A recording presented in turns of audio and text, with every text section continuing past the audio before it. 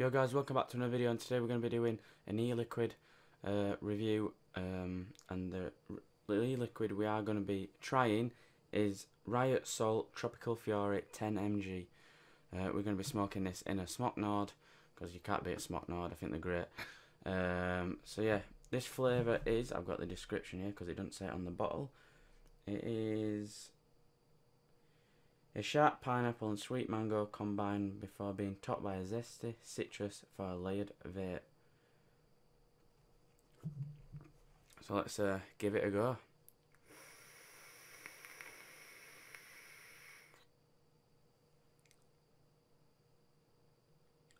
Definitely get the pineapple.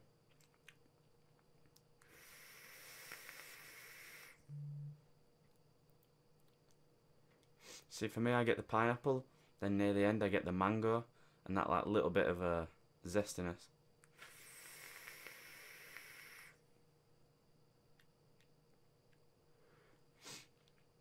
Very, very nice.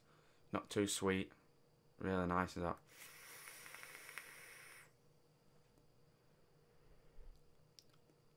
Very nice.